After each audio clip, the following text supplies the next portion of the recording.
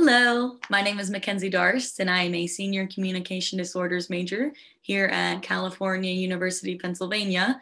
And this is my Strike a Spark poster presentation for Treacher Collins Syndrome.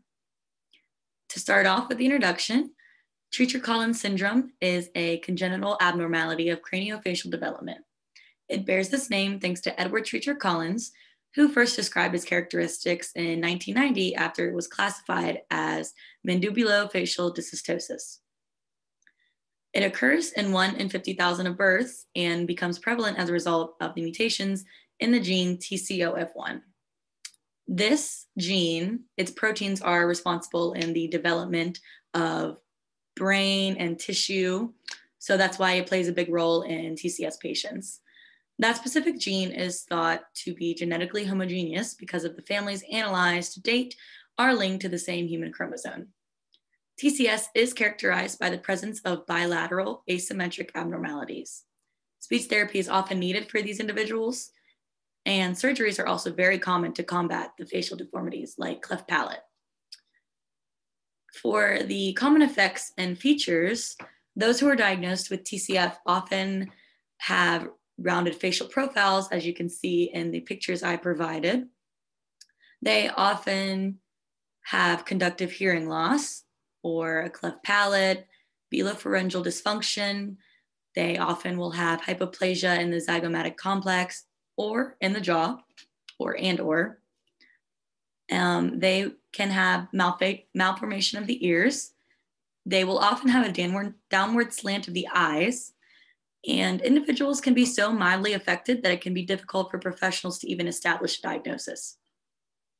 It's believed that genetic background, environmental factors, and other events can contribute to the variation in TCS patients.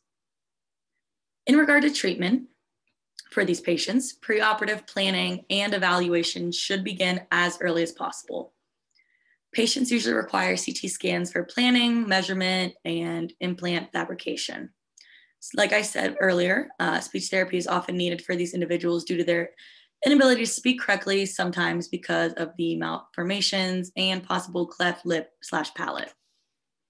Tracheostomies are often required to create an opening in the neck to place a tube in the person's windpipe for better breathing. The tube is inserted through a cut in the neck below the vocal cords. This allows air to enter the lungs. Patients may also require a bimaxillary surgery to improve the function and appearance of their jaws. Depending on jaw deformities, a surgeon might reposition their upper and lower jaws completely.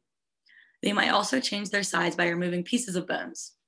They can also undergo ear reconstruction surgeries as well as palatoplasties, which are sought to reconstruct a person's palate if they are diagnosed with cleft palate. Finally, they may need to undergo tissue resuspensions.